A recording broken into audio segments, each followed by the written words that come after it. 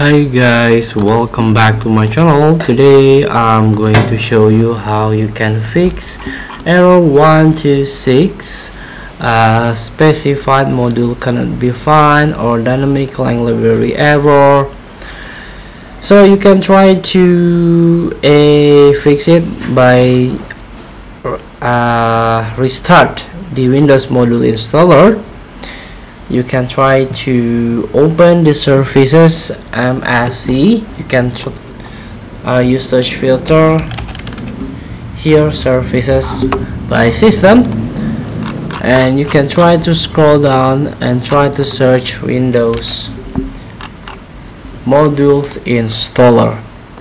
Here you can try to stop and restart. After that, you can try to restart the PC and check if the issue get resolved.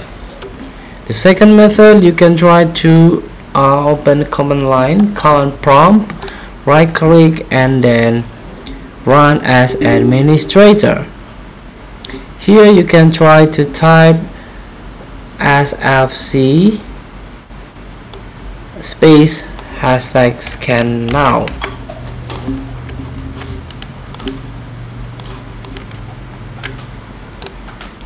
Here, after you type this command line, you can hit enter, and while the process, the command prompt will fix a corrupted or missing file on your PC or on your laptop.